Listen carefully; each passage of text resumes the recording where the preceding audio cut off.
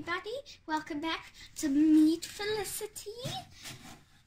And last time I read chapter 1 and today I'm gonna read chapter 2, Heavy. Late afternoon, sunshine slanted through the window onto Felicity's back. Felicity squirmed. She had a terrible itch and didn't know how to scratch it. She couldn't reach it with her left hand. Her right hand was inky because she was practicing her script. She jiggled her shoulders up and down.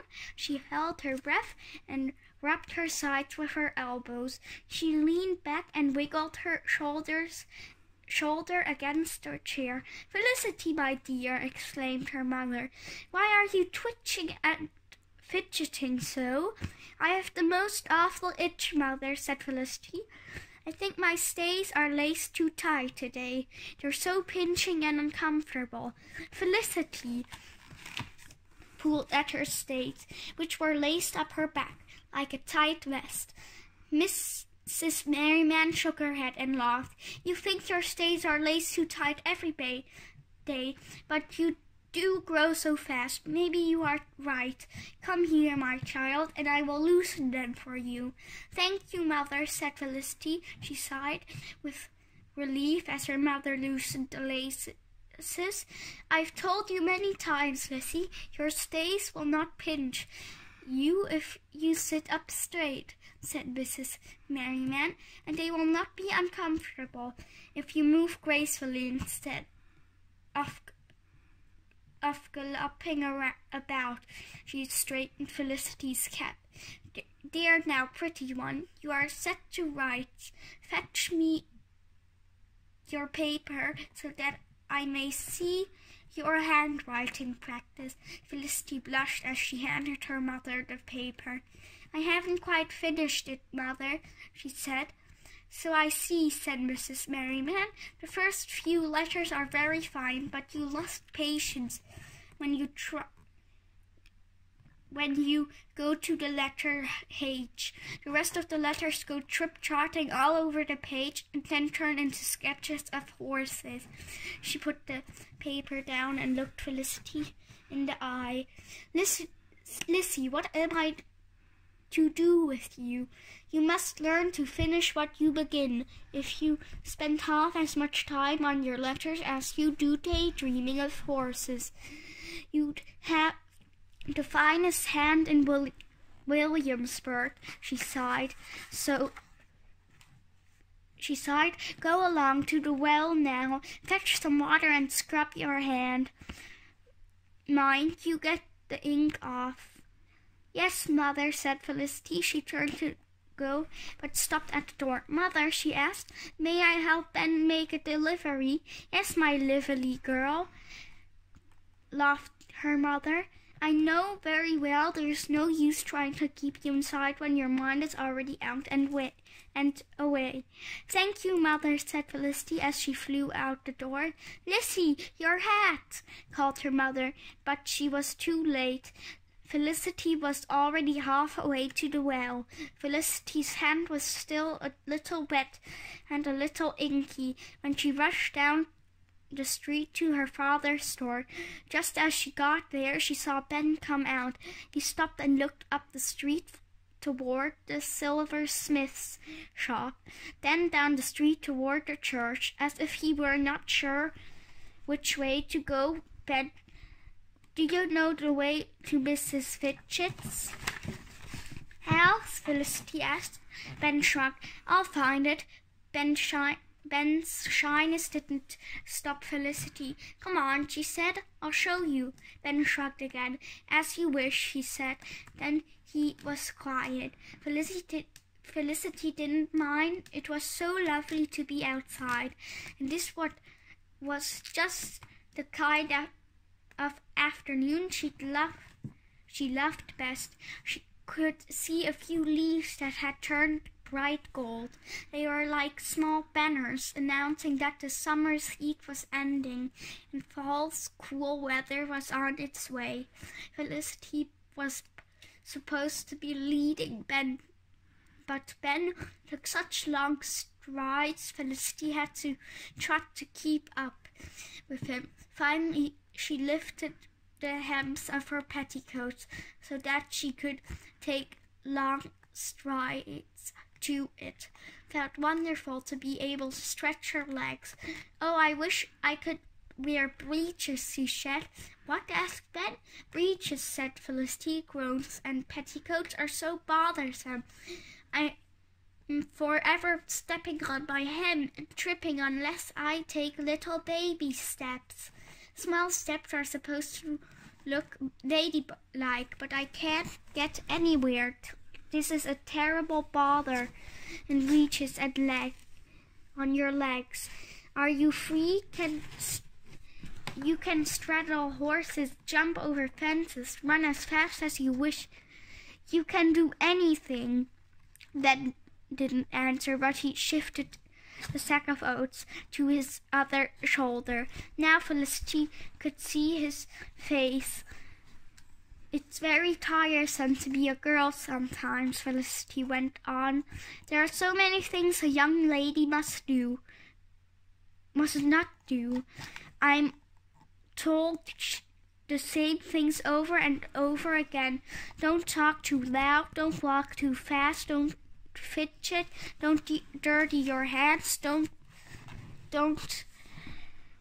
be impatient," Felicity sighed. "It's very hard. You're lucky to be a lad. You can do whatever you like." Ben shook his head.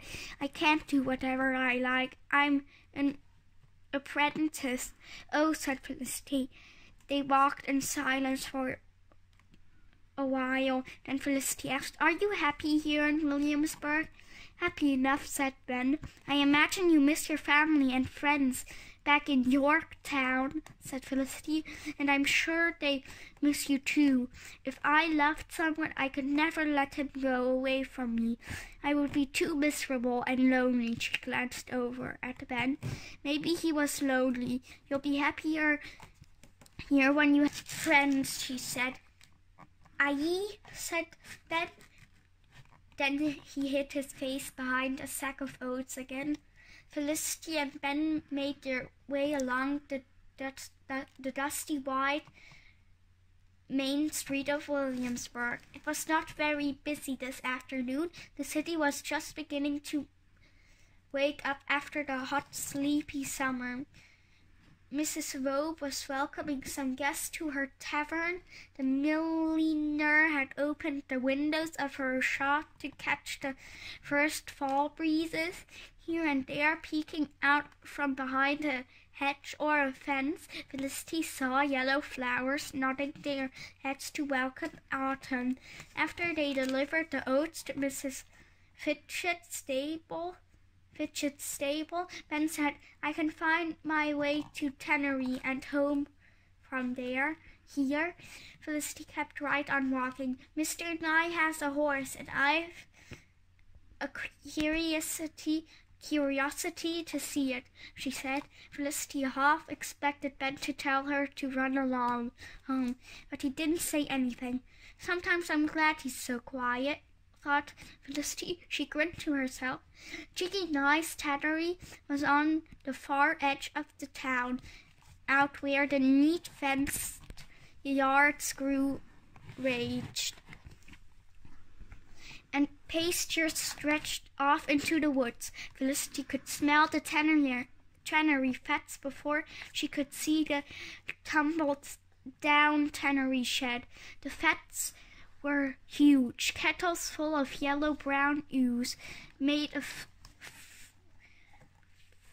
foul-smelling fish oil or sour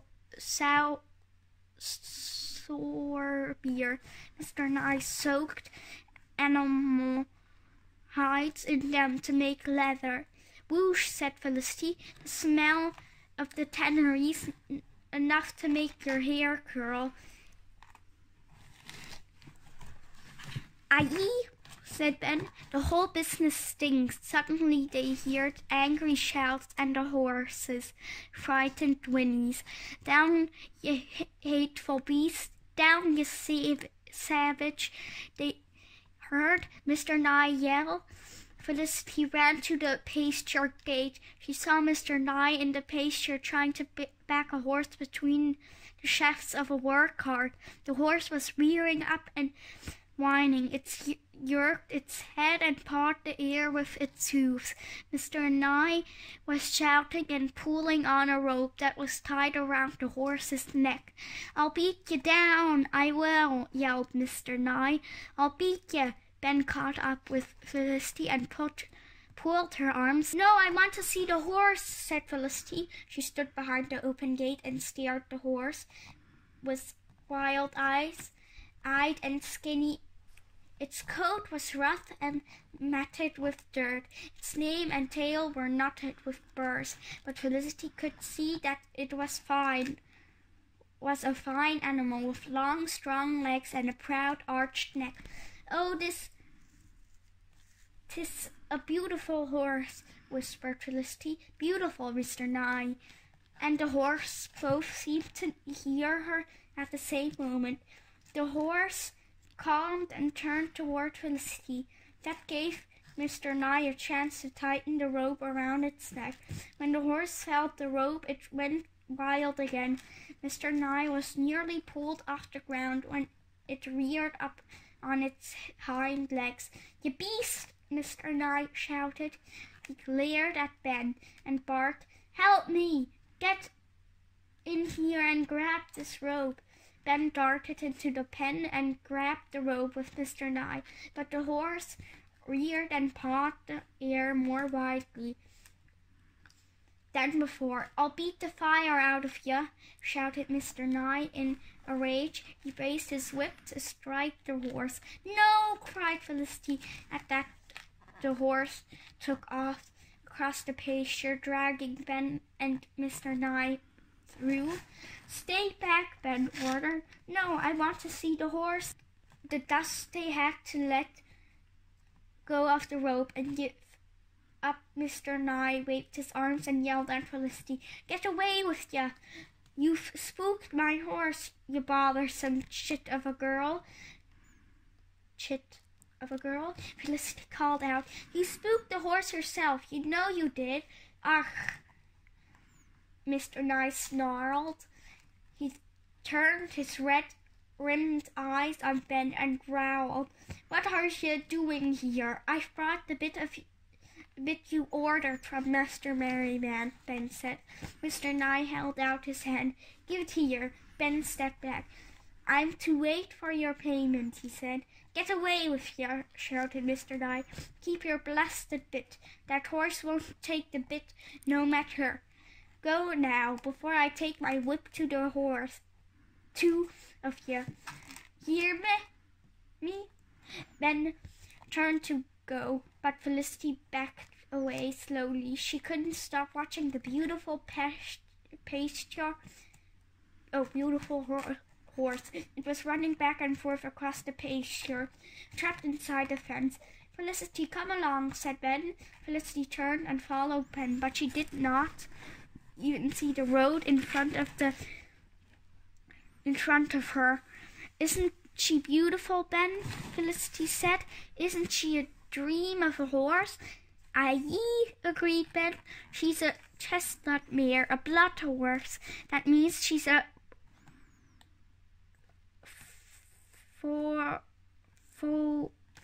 though rough bred, doesn't it?" said Felicity. "Aye, it means she was trained to be a gentleman's mount," said Felicity. "Ben, that horse is not bred to drag a work cart. She was never meant to belong to the likes of Mr. Nye," Felicity exclaimed. She's much too fine. Oh, just once I'd love to ride a horse like that." "She'd be too fast for you," said Ben. "You'd never stay on her." He shook his head grimly. "Besides, that horse won't trust anyone after the way Mr. Nye is treating her. She won't let anyone on her back ever again. That horse has got wishes. Felicity heard what Ben said, but she didn't believe it.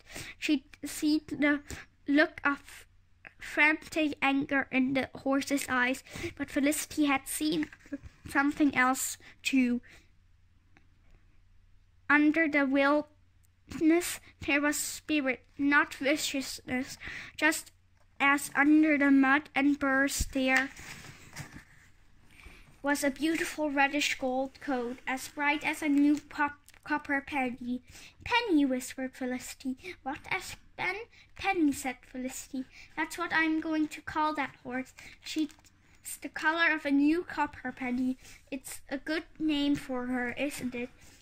Aye, said Ben, because she's an independent-minded horse. That's for certain. Call her Penny, for her independence, too. Penny. Felicity smiled. From then on, she thought of the horse as Penny, beautiful, independent, bright, shining Penny. Penny. By the time Felicity and Ben walked to the middle of town, the sun was melting on the horizon. They hurried along to Merryman's house. Felicity, Merryman, exclaimed her mother. Wherever have you been all this time? Ben and I stopped out at the tannery, said Felicity. And oh, Mother, we saw the most beautiful horse. A horse? asked Mrs. Merryman. It's Jiggy and I's new horse. Wagger, said Mr. Merriman. Ben handed him the harness and bit. No, I didn't buy these things, sir. He can't control the horse enough to harness it. 'Tis a headstrong, independent-minded horse, a bright chestnut mare, and fast as a fire. How did Jiggy and I come to have such a horse? asked Mrs. Merriman. No one knows for sure, said Ben. Mr. Nye says he won the horse in a bet from a man who found it straying in the woods. He says the man put a notice in the newspaper. The notice said that whoever lost the horse should come to claim it. But no one ever came. That's just Mr. Nye's story. Though it's hard to trust his word. Felicity had never heard Ben talk so much. She was surprised at all he knew. It's a pity Jiggy got to hold of the horse, said Mr. Merriman. He shook his head. It will not end well, I fear. Felicity could tell by the look on her father's face that Penny was in danger. She made up her mind to go back to the tannery and see Penny as soon as she could. That's it, everybody. Next time I'm gonna read Chapter 3, Jiggy Nye's Threat. Bye, everybody!